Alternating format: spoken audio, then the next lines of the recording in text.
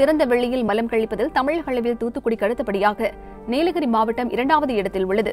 இந்த மனித கழிவுகள் மழைக்காலங்களில் அடித்துச் செல்லப்பட்டு நீர்நிலைகளில் கலப்பதால் தண்ணீர் மாசடைவதுடன் மனிதர்களுக்கும் பாதிப்பை ஏற்படுத்துகிறது.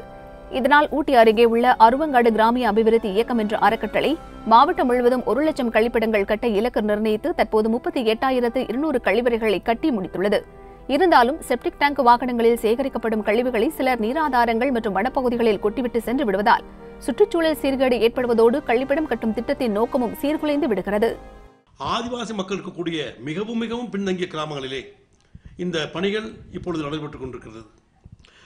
முதலாக இந்த கழிவறை கட்டப்படுவதால் அந்த மக்கள் மத்தியிலே ஒரு மகிழ்ச்சி ஏற்பட்டிருக்கின்றது. அவர்கள் எங்களுடைய ஆஸ்தி, எங்களுடைய சொத்து என்று சொல்கின்றார்கள். கழிவறையில் இருக்கக்கூடிய செப்டிக் டேங்க் என்று சொல்லக்கூடிய அந்த கழிவுகளை எடுக்கும்போது அந்த கழிவுகளை எடுப்பவர்கள் அந்த வண்டியிலே கொண்டு செல்பவர்கள் காடுகளிலோ அல்லது ஆற்றிலோ கொட்டிவிட்டு சென்று விடுவார்கள். அப்படி சொல்லும்போது இந்த திட்டம் மிகவும் தோல்வியாக அமைந்துவிடும்.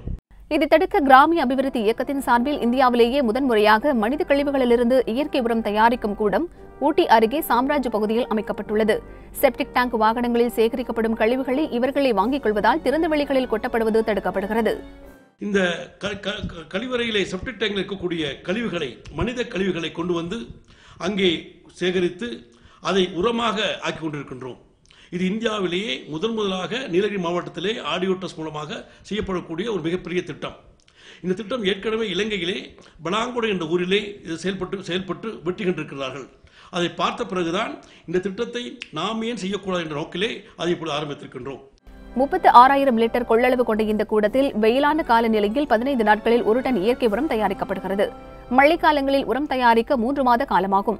மனித கழிவிலிருந்து தயாரிக்கப்படும் உரம் முதல் தரம் வாய்ந்தது என்றும் இந்த உரத்தை தேயிலை எஸ்டேட்டுகளில் ஆர்கானிக் தேயிலை உற்பத்திக்கு பயன்படுத்துவதாகவும் கூறுகின்றனர். இந்த திட்டம் பிற மாவட்டங்களிலும் நிறைவேற்றப்படும் பட்சத்தில் சுற்றுச்சூழல் பாதுகாக்கப்படுவதோடு மனித கழிவுகள் கூட இந்த மண்ணுக்கு பயன்படும்.